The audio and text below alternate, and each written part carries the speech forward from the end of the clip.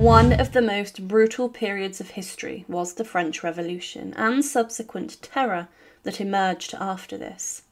The execution of the King and Queen was a huge moment in history, and it shocked Europe how a population could turn upon their monarch so severely. But men such as Robespierre emerged in the aftermath of the abolition of the monarchy, and they would state that terror must rule to keep everyone against the idea of restoring a king and queen. Because of this, around 17,000 people were executed on guillotines around France, with many men and women who were suspected of harbouring anti-revolutionary ideas being taken to the guillotine for their deaths. Even the wives of the men who were placed under the guillotine blade were forced to witness their husband's death.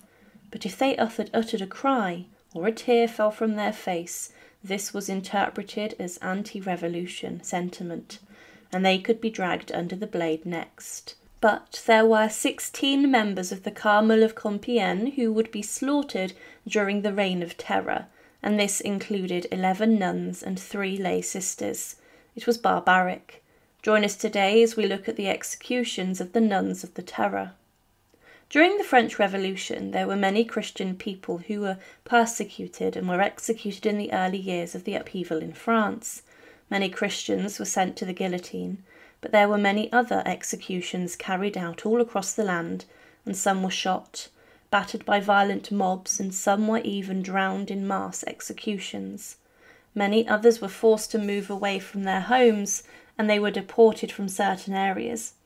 But in 1790, the revolutionary government passed a law known as the Civil Constitution of the Clergy, and this banned certain religious lifestyles. A community of Carmelite sisters or nuns based in Compiègne had been living peacefully since 1641, well over a century before the revolution. It was a very well thought of French religious community who did their bit to help people, and the community grew, and it was known for its strict religious devotion. These were nuns and women who had lived their lives peacefully for some time, and they were supported by the French court and the monarchy since their beginning. But during the Revolution, which was hostile to religion and the Catholic Church, things would change. Following Bastille Day, on the 4th of August 1790, government officials and armed guards burst into the convent in Compiègne, and they forced them to either break their vow or take further punishment. All of the sisters refused to break their vows and abandon their lives of chastity, poverty, and obedience. These women were permitted to stay inside of the convent, and they were given government pensions, and it looked like they would be allowed to stay. But the revolutionary government then forced all clergy to swear an oath for the revolution, or risk losing their pensions and becoming very poor. But the government in 1792 plundered churches and interrupted the services which were going on, and the sisters at Compiègne celebrated a final Easter together. But then the prioress, Mother Teresa of St. Augustine, stated that the women should sacrifice themselves for France and for their church, and that they should become martyrs for their case. The prioress who suggested this almost escaped execution, sacrificing her women when she went back to Paris to look after her mother who was not well, but she returned 4 days before the execution. But all of the sisters were arrested. In August of 1792, the government ordered the closure of all women's convents, and their possessions were stolen, and the sisters were forced to leave the convent and their way of life. But Mother Teresa made arrangements for them to try and hide inside of apartments and to wear civilian clothing, as wearing religious clothing had been banned. The women were helped by others close to them. However, in 1794, the terror emerged. This was a period of time in which terror was the order of the day, and executions occurred to strike fear into the hearts of the French people. The government searched the apartments of the sisters and allegedly found letters in which they wrote of their complaints against the revolution, and it was said they had continued to practice as nuns in secret. The sisters were rounded up, and they were then sent to the Conciergerie prison in Paris to await their trial. The women had no legal counsel and support to defend themselves. Mother Teresa tried to take full responsibility for the actions of the women to save them, and she was charged with being a counter-revolutionary and religious fanatic. but all 16 of the sisters were sentenced to death. Whilst they were being prepared for their executions, one of the nuns managed to obtain a cup of chocolate for the sisters to drink to give them strength, as they had been starved.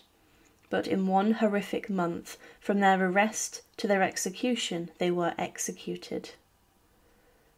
On the evening of the 17th of July 1794, the sisters were taken through the streets of Paris in an open cart. The journey to the guillotine took 2 hours, and the women sang hymns and they chanted evening prayers. People who had flocked to see what was happening shouted insults at the brave women, and they threw things, but one woman offered the woman water when they were waiting for their execution.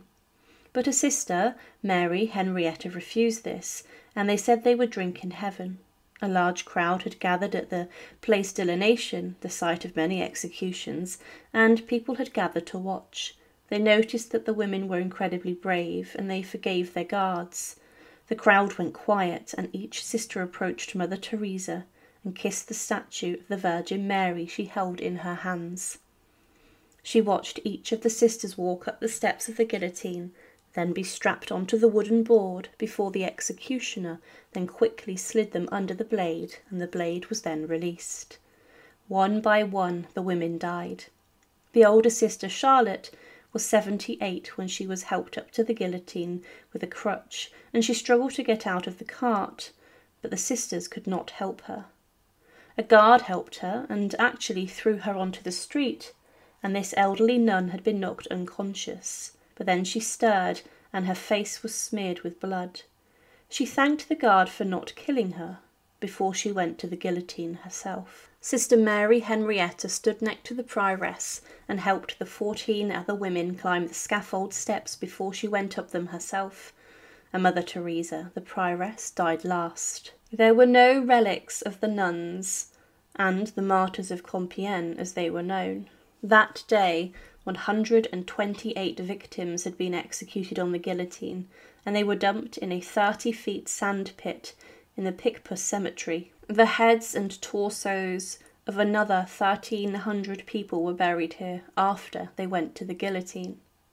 10 days after the nuns were executed, the architect of the terror himself, Robespierre, was executed, which brought an end to the reign of terror. The executions of the nuns of Compiegne was a shocking and horrific crime in which 16 women went to their deaths on the guillotine.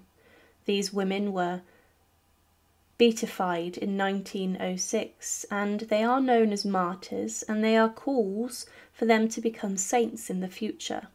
They were women who refused to conform to the revolutionaries, and they had suffered persecution under them. But like so many people in France at the time, they would go to their execution on the slanted blade of death that became known as the nation's razor. Thank you for watching, and to support, please subscribe to Her Remarkable History. Thank you.